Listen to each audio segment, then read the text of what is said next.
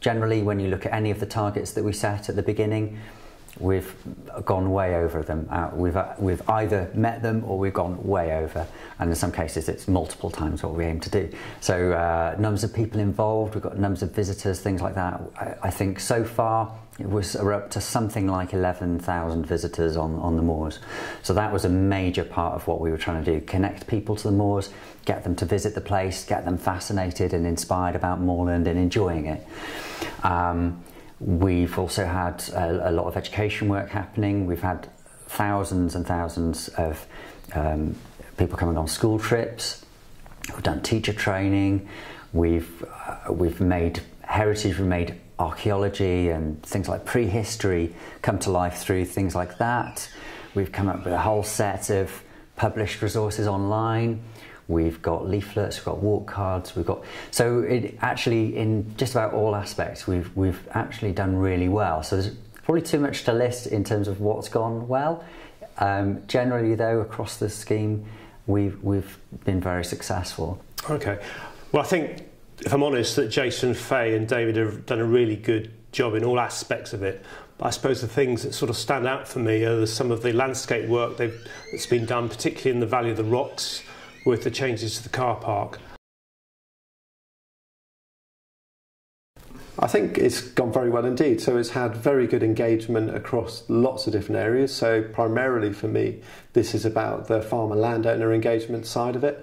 So areas like reconnecting, where we've had workshops and looking at areas like swaling, which is very important, not only in terms of farming kind of management, but also biodiversity and also our cultural side of things. But also areas like the moor keepers, because one of the big issues around for farmers is keeping succession.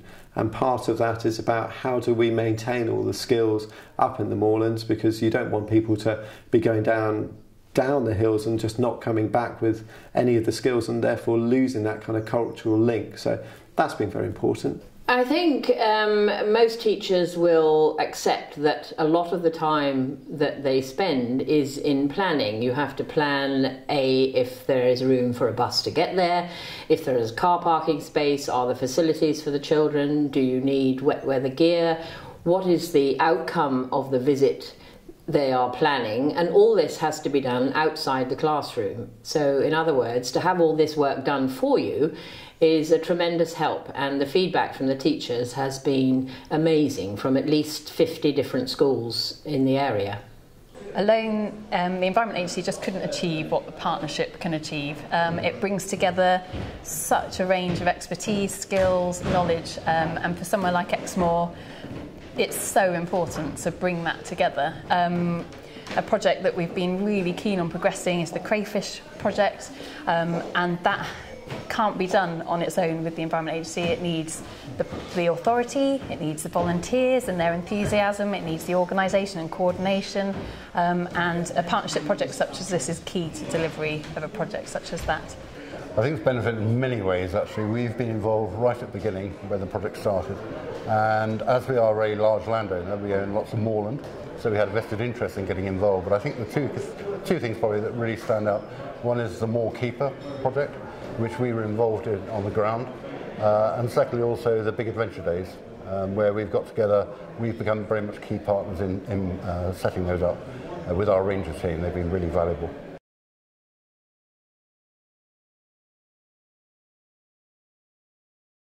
Yeah, I think to begin with, being a new team, there were things like trying to figure out exactly how projects would work.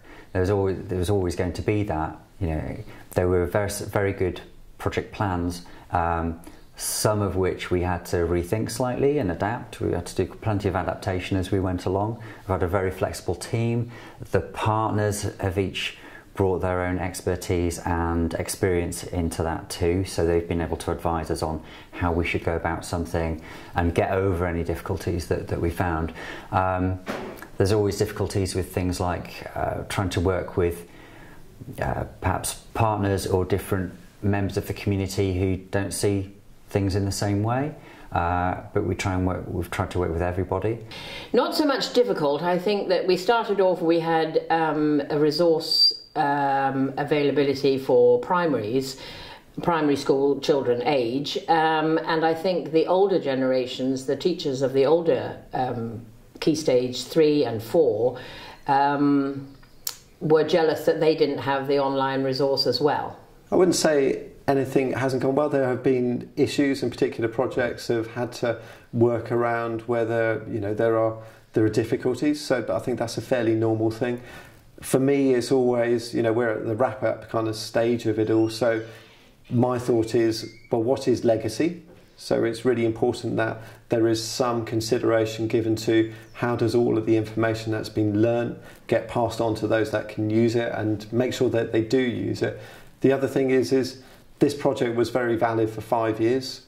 It should be valid for longer, or there should be aspects of it which should be valid for longer. Therefore, picking out those parts which can be given some new legs, maybe given a different direction and a bit of energy just to keep it going, because it would be a shame to call it quits and just forget about it all. Not really. As I said before, I think it's all gone really well. I suppose two aspects would be the whole application process of this funding right from the start, going through stage 1 and stage 2, seemed to take a very long time, and because it took such a long time, partners tended to change, and we didn't get the same continuity of input. And I also think some of the work that Jason and others have done with other partners' bodies has been complicated by maybe the lack of interest of some of those partners to really deal things in a timely fashion, and that's probably been slightly ineffective and has taken more time than it should have done. Okay, from my perspective, and I think correct in representing the Environment Agency, there really hasn't been a negative to this project. It's been positive. I came in part the way through the project, so it had already started. So in my role, I've actually been incredibly inspired by the project and really how much the project has achieved. So there's nothing negative really, I can say. It's very positive. I think the breadth of the project, there were so many different facets involved, and to get our organisation involved in as many as we could was quite a challenge. But I think it paid off. I think we probably were challenged in getting enough volunteers involved, but that has grown tremendously well. We now have a real army of volunteers, and through the project we've been able to achieve that, which we wouldn't otherwise. Some of our projects have been very quick to get off the ground, but in the early days in particular, some of them were very slow and people weren't necessarily interested in every project. I can think of, for example, moor keepers, where the idea was we really wanted farmers championing the moor and their patch of moorland and getting involved with things, but also helping to coordinate and being kind of at the forefront. And that succeeded, we did that. But to begin with, people partly didn't understand what the project might be or what it should be about, or certain organisations might not have been confident about having a moor keeper because they weren't sure how it would fit with their organisation's priorities at the time or their staff changes. Just as we were starting off, there were cuts being made, people were seriously having to think about staffing. So to consider taking on a new moor keeper, a new member of staff, when they were also having to consider perhaps cutting down on their teams, that was tricky. So there were difficulties like that which we couldn't have predicted or we couldn't have known were going to be there. But we got around that kind of thing. So that's one example of where we've overcome difficulties and then succeeded. I mean, we had 3 more keepers out there and they all did really good work.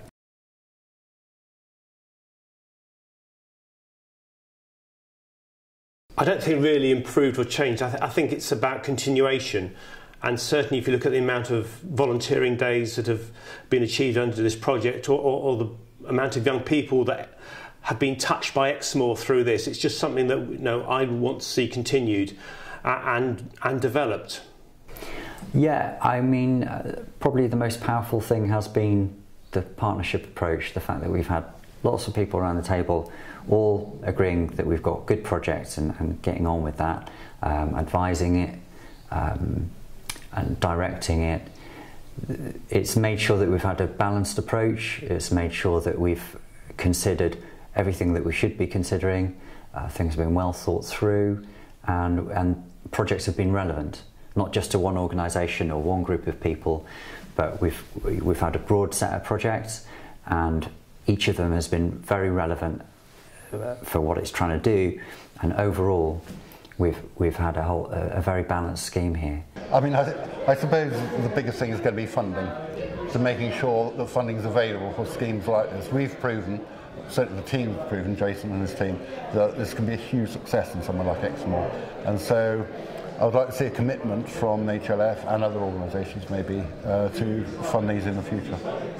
I don't, to be honest, there isn't anything I'd change. I think this partnership has set a very high level, and it will be important to hold on to the momentum and the enthusiasm that this partnership has inspired. And I think that will be the greatest challenge going forward, is to match this and to find a partnership or a future project that can really meet what this partnership has achieved.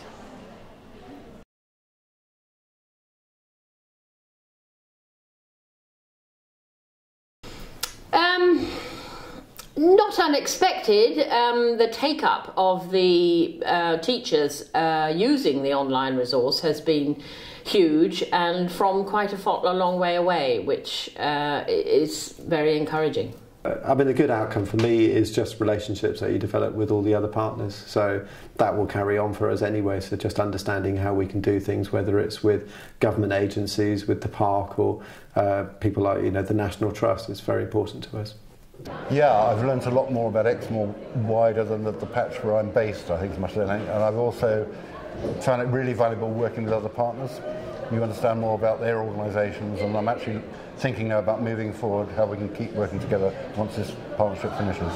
I think this partnership has demonstrated just how much can be achieved. When you get the right people together with the right funding, you can achieve so much for the benefit of, well, Exmoor in this case, but actually it gives a perfect example of how this can be delivered similarly elsewhere. There are plenty of them. It's good that we've generated quite a few things that we didn't necessarily set out to do, but then they've happened either because of people's great ideas, or we've seen an opportunity and thought, right, actually we should build on that. So, for example, we've had the Promoting Exmoor Ponies project. That's gone really well, and we've invested a lot in helping to safeguard ponies. We've bought equipment, for example, for the moorland herd owners to use. But an unexpected thing that's come out of it was, well, we were doing some education and outreach and doing work with schools, but we wanted to do more than that. And through talking to the moorland herd owners, the idea came up of doing something perhaps focused over a week or a weekend to raise awareness about the herds. And those ponies out there, things like, there are people looking after them, they are owned, they're vulnerable, and they're a really important integral part of the landscape, right? If you come and see moorland, you're going to see Exmoor ponies, and people come to the moor often to see those. So we've come up with the Exmoor Pony Festival and launched that. That's then gone on, we've passed that on, and that should grow and grow. But that was something that succeeded, did really well. We didn't know if it would, and it was completely unexpected because we didn't aim to do an Exmoor Pony Festival. It was something we managed to create and launch in partnership, and that worked really well.